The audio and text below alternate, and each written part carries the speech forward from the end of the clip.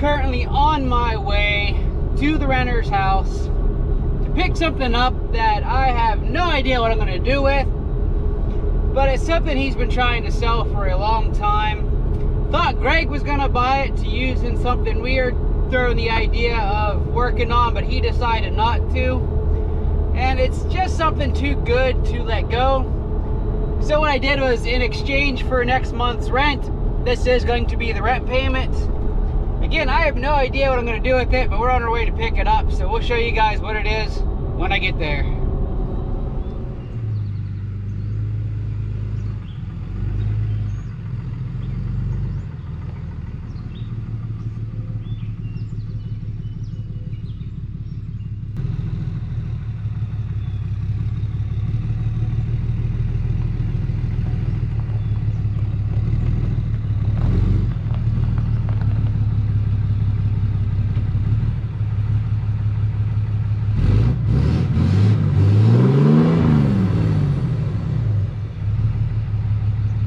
All right, I got her back, and again, I don't know what I'm going to do with this guy, but we're going to do something with it.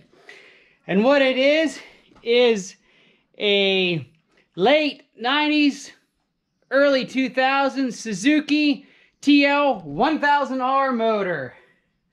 That's right, a super bike, street bike motor. So this thing obviously is a V-twin. Mechanically, everything here is sound. It came out of a wrecked bike. Of course, the bike was totaled, but this is the engine out of it. And we have a complete engine. I also have over here pretty much everything we need mechanically to get this to run. Of course, we got the dual radiator here. A bunch of little various pieces in here, including the lights.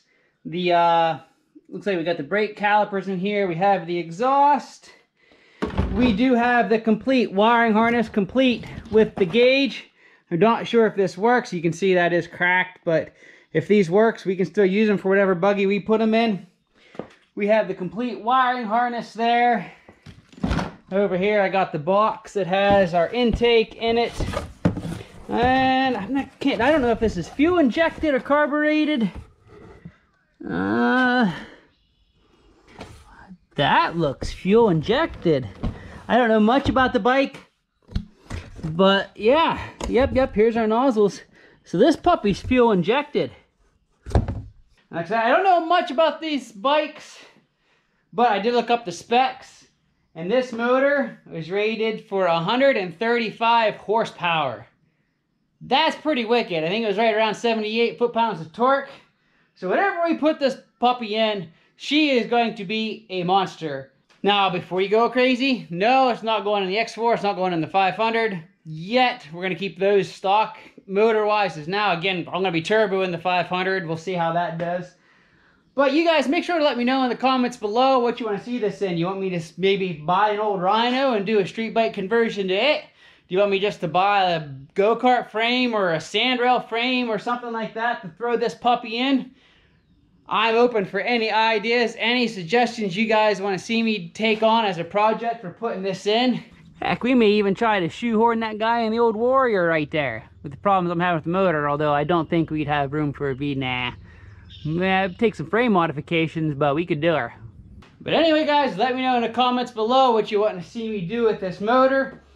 I'm in no big hurry, so I got all these other projects we need to get done, especially the Turbo 500. I know a lot of you guys, probably most of you guys, are just biting at the bit for me to get started with that.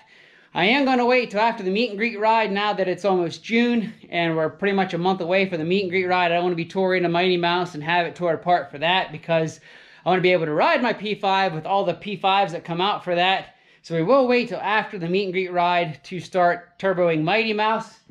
I do have everything ready to go, including the thing I was waiting on the most, our power commander with the auto tune. So we'll be able to tune Mighty Mouse to work with that turbo. We may go ahead and throw this guy on here as a video before we turbo it. It wouldn't hurt to do that. Maybe eke out just a touch more power before we put the turbo on. But yeah, guys, that was the big find today. So I think that was probably a pretty fair trade for a month's worth of rent. I look forward to seeing what you guys suggest we do with it. And it'll be an interesting project, that's for sure. Hopefully a project that I won't get in trouble with. And by get in trouble, I mean spending some hospital nights because I put it in a buggy and lose control. We'll be fine. But anyway, we'll see what we can do. Thanks for watching this short little video. I just was too excited to not show you guys what we got here. And I wanted you guys' suggestions. So for now, I'll say thanks for watching. And until next time, keep on riding.